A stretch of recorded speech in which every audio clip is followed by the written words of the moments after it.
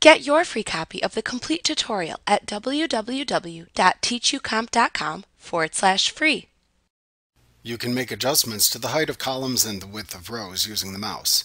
To do this, place your mouse pointer over the border of the column or row to adjust until the mouse pointer turns into a double line with an intersecting arrow, and then click and drag to adjust the column width or the row height.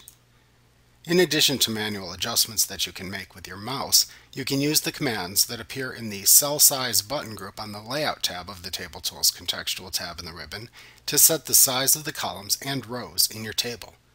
You can do this by first selecting the cells whose height and width you want to adjust.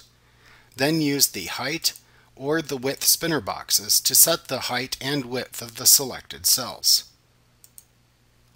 You can also use the Auto Fit button to apply automatic adjustments to selected cells.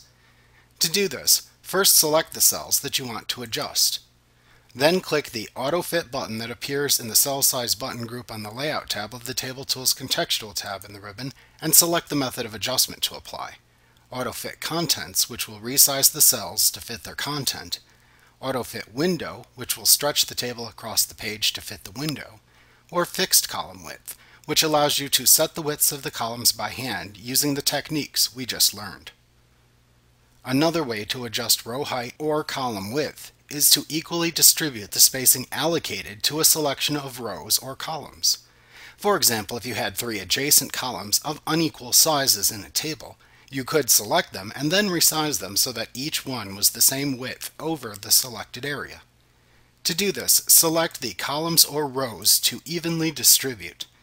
Then either click the Distribute Rows or Distribute Columns button that appears in the Cell Size button group on the Layout tab of the Table Tools Contextual tab in the ribbon to distribute the selected columns or rows equally over the selected area. Like what you see? Pick up your free copy of the complete tutorial at www.teachucomp.com/free.